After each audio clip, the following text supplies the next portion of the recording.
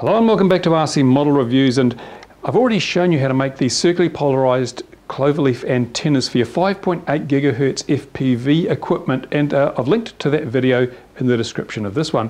But when you make these, they work really well, but if you're going to use them on a mini quad, then odds are that all the upside down landings, the crashes, they're going to get pretty beaten up, and eventually if you keep straightening them up, they'll fracture and break, and it's just a pain if your day's flying is ruined because you've damaged your antenna. So I figured maybe we need some kind of protection on a mini quad for these antennas. And I looked at the other antennas on the market, and if you go for something like this immersion RC, you'll see it's got a lovely plastic dome on there that really protects the antenna from severe impacts and even just getting caught on a fence or something. So I thought, I'm pretty sure I can do something like that. But how? And here's what I came up with. Ping pong balls. Look, you can buy them. They're really cheap. See, white ones, orange ones.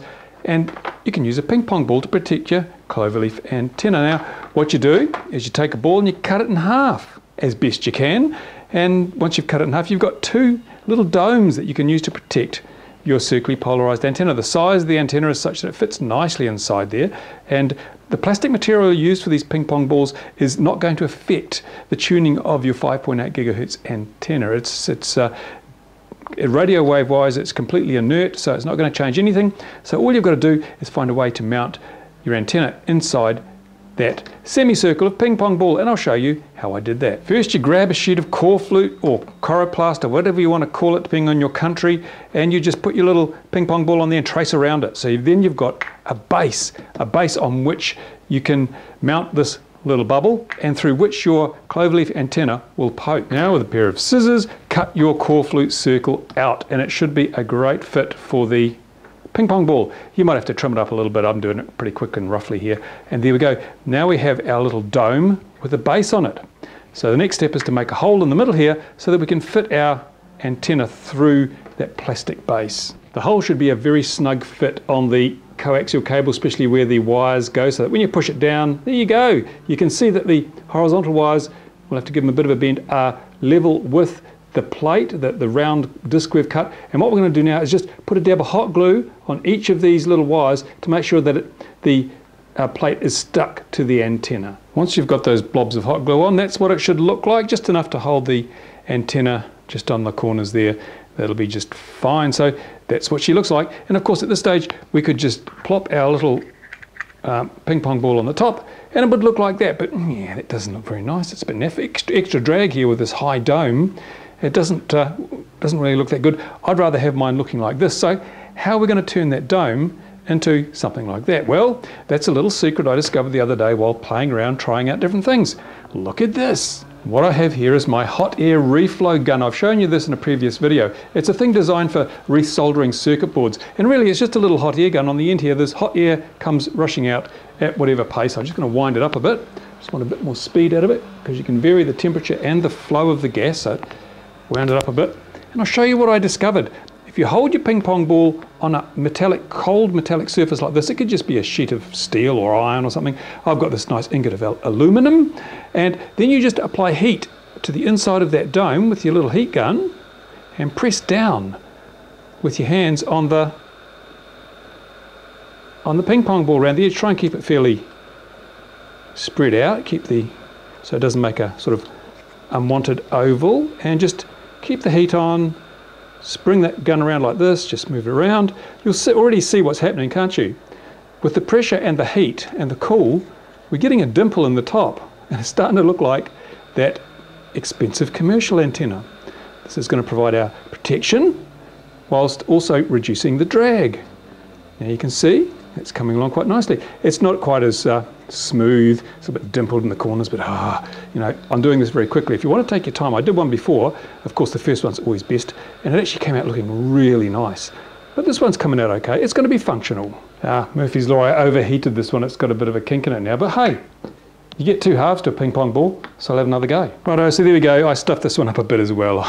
I'm in a hurry to make this because I'm going flying. But there you go. You can see I've reduced the profile somewhat by dimpling the end there. And if I had time, I'd take it a bit further, but there you go. And it provides a nice cover. Doesn't actually touch the antenna. Nice cover for the antenna, so that when I land upside down with this one with my mini quad, it's not going to get all broken. So my next step is to glue the ping pong half of the ping pong ball onto that red plastic plate. I'll use hot glue for that. Next step is to whack a bit of heat shrink up over here, just to make it look pretty. And then of course the same hot air gun that I used to make the dimple in the top of the ping pong ball, I just heat up the heat shrink so it all shrinks down rather nicely, or doing this from the really odd angle, so it may come out looking rather awkward, but there we go. Give it the professional touch. Voila. So all it takes now is just put my SMA or reverse focus camera, come on, pay attention please. All I have to do now is put my SMA or reverse SMA connector on that end, and I've got my protected clover-leaf antenna for my mini quad. Okay, here we are with the lottery scales from hell again. Look at them, 2 grams, 3 grams, 2 grams, 3, 2, it's 0. I didn't even push the button and it went to 0. I'm sure this must help. That's calibrated it now, so it's working perfectly. Oh, come on. Oh. There we go. This is an old tried and true engineering trick there to try and make them work, but it seems to be working at the moment. Anyway, we'll just try roughly. Oh, guys, it's around about 2. It says 12 grams, 13 grams, 14 grams, and 13 grams. It goes back to, oh man, piece of crap, Chinese shit. I mean, this time this is a really bad set of scales. I'm sorry, but I bought these. They have never worked properly, but try 10 grams, 11 grams, 10 grams. That's probably close enough for our purposes. And here's the other one. Come on. Damn you. 11 grams, 12 grams, 11 grams. So, yeah, they weigh about the same. Oh, look at this. It's terrible. These scales are utter rubbish. That says 13 now. 14, 13. Oh, where's my hammer?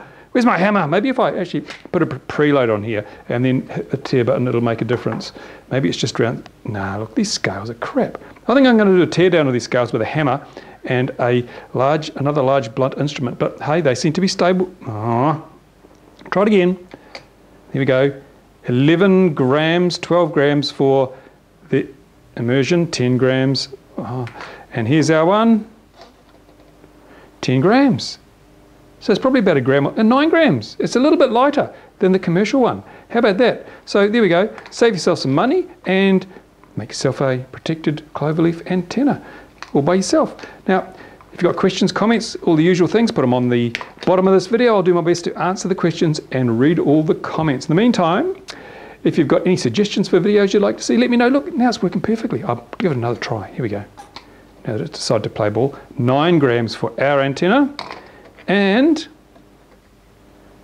12 grams for the commercial, so it's actually 2 or 3 grams lighter. Woohoo! Yay! Those scales are going to die. I'd like some suggestions as to how I should kill these scales, because they're damn useless.